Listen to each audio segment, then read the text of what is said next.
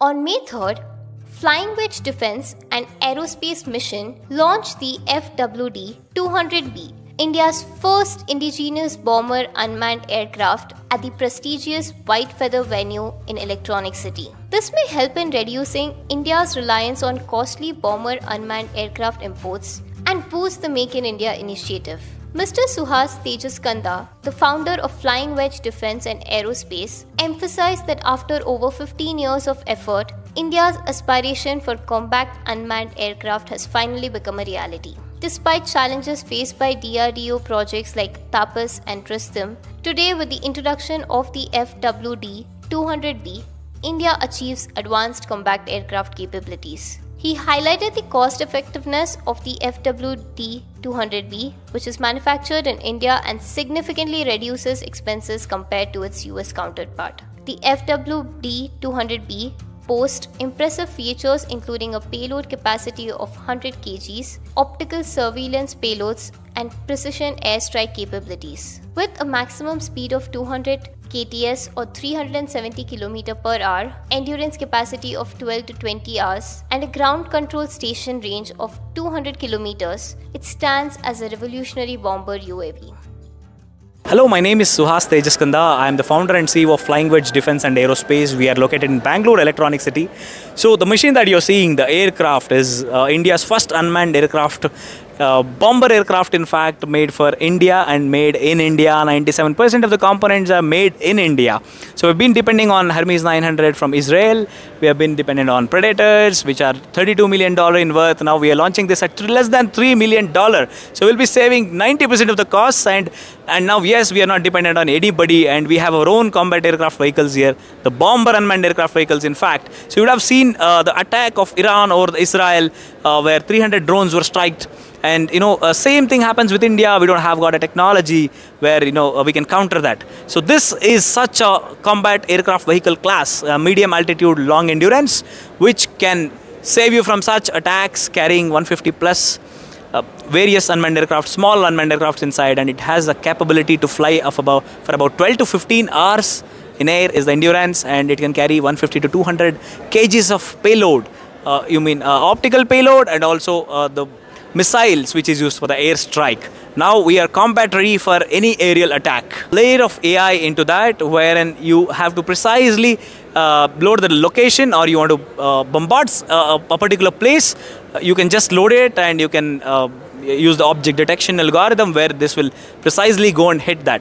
And within seconds you can change the target, and you don't need to send your men with rifles to fight now in the borders, or to fight the bots, flying bots, I would say. This will do that for you. This is a scale model which will be put into flying in less than 15 days, and within next 2 months the complete air tests and the flight behavior would be noticed, and then we'll be going for Similac certifications, and it should be good to be inducted into Army in next 3 months. We'll be reaching out to the PMO as well after all our initial trials. So we'll wait for the next 3 months so that this will be inaugurated in a big way, and I'm sure this will empower all our forces and make them combat ready, air combat ready basically. It is extremely important because there are certain reasons why government run institutions might not take off so well. They have their own reasons to it which we don't want to point out, but you see a country like US is powered by Lockheed Martin, Boeing type of companies, Airbus and Dassault supporting France. You have Suhas Tejaskanda supporting Iran, and Biker Defense supporting Turkey,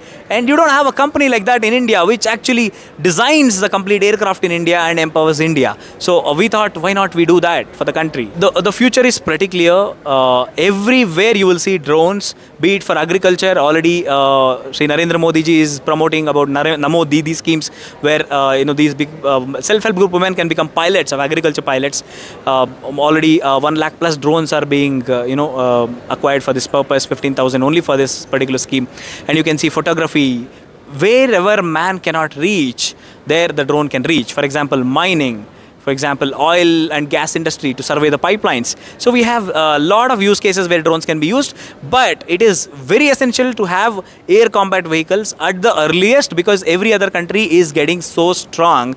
You just imagine, Russia and US being the mightiest from decades, today is depending on Iran for Shahed aircrafts. and it's not able to withstand Ukraine attack because Ukraine is again depending on Baykar defense for Turkey for the Bayraktar drones. It's a war of drones. So you need to have drones now, not the Bofo guns, not the artilleries, and not the guns. The small arms, the tanks are obsolete. Yes, missiles to some extent will work, but how many missiles do you have in country to fire against the drones, and at what cost? So all the ammunition that you have developed over these many years, you just can't burn it like Deepavali crackers. So you just have to store it, and we don't want to get into the financial crisis when there is a war. So these cheaper systems will help you fight the financial war as well, and also the unmanned aircraft war, which will also reduce the casualties. Yes, so we are planning to launch it at $3 million, less than a $3 million in fact, which is 25 crores approximately, compared to US Predator, which costs you 32 million whooping, 250 crores. And Israel is selling Hermes 900 at 5.5 to $6 million, which comes about 40 to 50 crores roughly. So now we want to disrupt this market, wherein Make in India drones are going to be the hot news across the globe, and we play a certain geopolitics across the globe. Just imagine how it is going to be. Now that Prime Minister has already supplied BrahMos to Vietnam, so similarly we will be supplying this to Southeast Asian countries and also many African countries which can't buy a 32 million Predator drone but needs badly a drone. That can be Indian drone.